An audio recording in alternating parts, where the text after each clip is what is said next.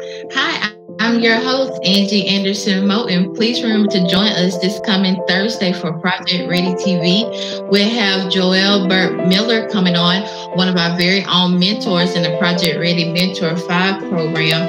Here's a little sneak peek about his journey in becoming a doctor and why he chose why. Hi, I'm Burt-Miller, and I'm a first-year medical student at the University of South Carolina School of Medicine, Greenville. I'm excited to be on here with you today. I decided to become a doctor because growing up in the Bronx, New York, I saw many health disparities in my community. I didn't understand what health disparities were until I went to college and really gained the language for what I was seeing around me. Neighbors were suffering from chronic conditions like heart disease and a lot of high blood pressure. My grandfather, I remember having to come from Jamaica to the U.S. just to have open heart surgery.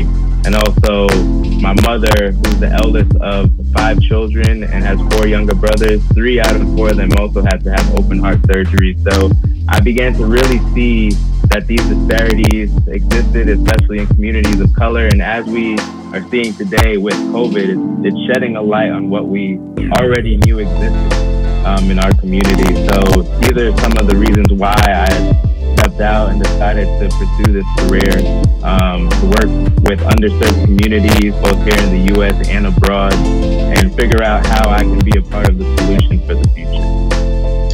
Thank you, Joel. So you do not want to miss the rest of this interview. So grab all your middle school students, your high school students, and let them know to join us Thursday night. We'll see you on Project Ready TV. Have a good day.